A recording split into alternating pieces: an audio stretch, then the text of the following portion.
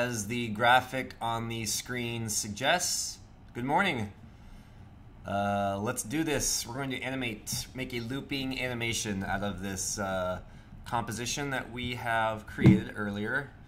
While I'm here, I'm actually going to save this as a different project. Let's see, screencast, save. Okay. Yeah. Let's just begin by basically making a really simple animation where this little swatch that we've added in the upper right hand corner to use as like a color reference, we're going to animate the position of this. So let's look down in our layers panel here. We have my screenshot here at the bottom. I'm going to rename this, and I would like you to as well. So to rename, you click once on it, you'll see a highlight. Hit the return key on the keyboard. And then you see it becomes editable. I'm just going to call this colors. And we have a shape layer. I know what that is. It's a rectangle. And I have my good morning layer. Here is the timeline on the right. The first thing we want to do is make sure that we are working with a 3-second animation, which I currently am. In order to double check, let's go back into the composition settings. Composition menu. Composition settings. And down here under duration, no matter what this says, unless you see 0300 here at the end, that's what you want. But to really easily input that time code, just type in 300. That means 3 seconds and 0 frames. And then I'll click OK. All right, so locate your colors layer here in the layers panel. And then we are going to use a new keyboard shortcut, which is the Option key and P as in Paul. So Option P. That creates a keyframe for the position, which is currently the position of this graphic here, which is currently at this X and Y coordinate. So we're going to continue and do that 3 more times. So we're going to make 4 keyframes at the 0, kind of the very beginning. Right here where you say, see 1 second, 0 frames, 2 seconds, and at the very end. So let's come over here, bring my little playhead. This is referred to as a playhead. Looks like a guitar pick with like a little string dangling from it. Option P. Okay, a little blue diamond pops up. We'll go to the 2-second marker, Option P. And then the very end. You cannot go to the very end. It will stop you 1 frame short. That's okay. Option P. This is considered the end. So yeah, I got those 4 keyframes. Now we're going to kind of tell this graphic where to be at each keyframe. At each moment in time here, I guess I should say. So let's go back to the very beginning. So my playhead is aligned with the first keyframe. So at this point in time, right now it thinks it should be at this coordinate. And I'm going to skip to the next keyframe by clicking on this little arrow here. Go to next keyframe. This keyframe thinks that this graphic should be at this coordinate, and so on and so on.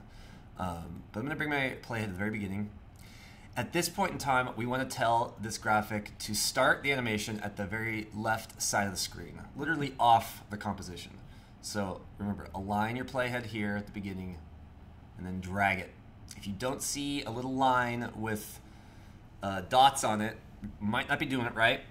I'm going to hold down the Shift key as well. Watch what happens when I hold down Shift. It will snap directly to the left. And then let go of the mouse. So at this moment in time, that graphic is going to begin here. And as I scrub across the playlist, you'll see each frame is kind of represented by one of these circles. Yeah, so we have told it where to begin and where to stop, and After Effects fills in the in-betweens for us. So that's kind of cool. I'm gonna hit the space bar to play the animation. So that's it. It just comes in, stops, and repeats. So this is not looping right now. We want to make this loop. By loop, well, I'll show you what I mean by loop.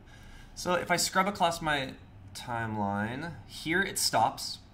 We actually want it to stay stopped until the 2-second marker. And then it's going to start moving again, and it's going to shoot off the screen at 3 seconds. So while we're here, So I haven't changed anything at the 2 or the 1 second keyframes. Now let's go to the end. And while we're aligned with the last keyframe, click and drag. I'm gonna hold down Shift, let go of the mouse. And now we have an animation where the graphic comes in from the left and scoots off to the right. Okay, awesome. Let's keep going, shall we? I'm going to hit the spacebar to stop the animation. The next thing I want to do is add some eases. Notice when I play this, it kind of like goes, hits a wall, and then goes again. Goes, hits a wall, goes again. It's kind of not very natural. So what we're going to do is add eases on these 2 middle keyframes. So by easing, I'll show you what I mean. Right click on the keyframe, choose Keyframe Assistant, Easy Ease In. So when it comes to a stop, it's going to slow down a little bit. And then on this keyframe, we are going to choose Keyframe Assistant, Easy Ease Out. So now when I play the animation, it kind of skids to a stop and kind of starts up in a more natural manner. That's it. Awesome, awesome. Okay, let's continue. We're going to now animate the shape here, the rectangle.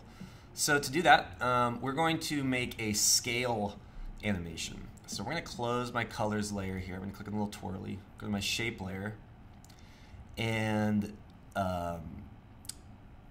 before we make the scale animation, you want to make sure that this little anchor point is in the center of both your text, which it's not, and your shape layer, which it kind of is. So to quickly reset the anchor point, let's start with the text, because clearly it's not centered. I'm going to hold down the Command key, so that's next to the spacebar, Command, and then double click on this tool here. It's called the Pan Behind or Anchor Point tool. Okay, double click, Command, double click, centered. Click on Shape Layer 1, just to be sure, Command, double click, it kind of moves, so that's good. And I'll explain why we did that later. While we're on the shape layer, let's add 4 scale keyframes. So you can imagine if position was option P, scale is option S.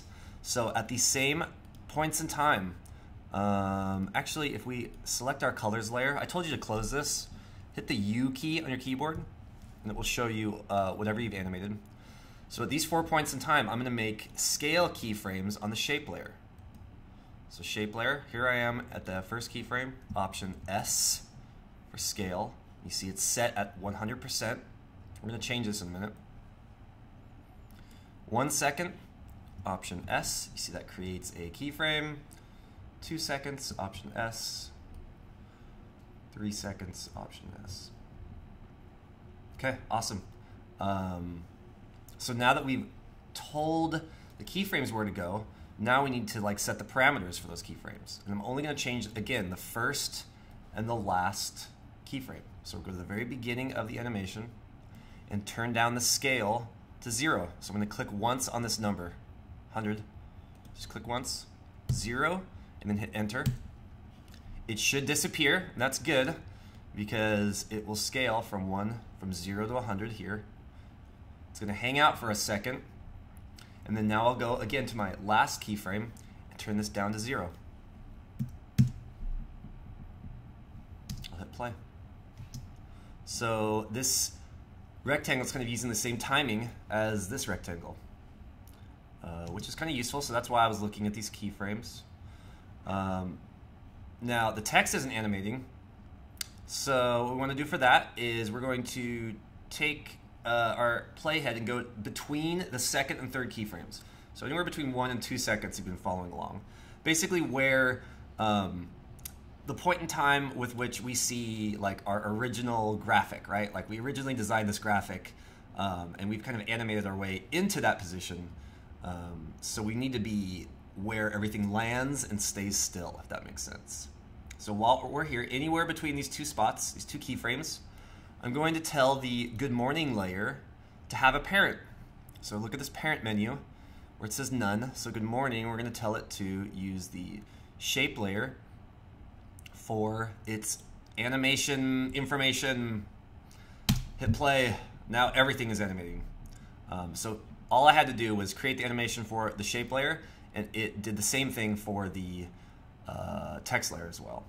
The reason why we changed the anchor points is because if I did not, it would do something like this. So it's now going to shrink kind of, well, it didn't do it, of course, but I promise that's why. Oh, I think probably the text layer uses the same anchor point, so maybe I didn't need to change the anchor point for text. Either way, doesn't matter. Once you are at this point and you've got a looping GIF, so oops, let me fix that. So your first frame should be an empty screen, and your last frame should be an empty screen. That's how you get a looping effect. That's it. So now we're going to save this. File, save. And then we need to render it. Very easy. File, export, and then add to render queue. We add it to the render queue. It's going to open up this window down here. And the only thing we need to do here is under output, where it says not yet specified, we're going to click on this link and give it a name, shape animation, and tell it where to go. I'm going to put it on my desktop.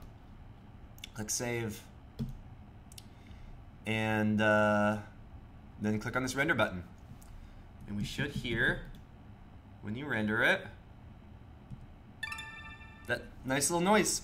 And if you hear a goat sound, that means something went wrong. So that might happen. Hope you liked the video, and let me know when you're done.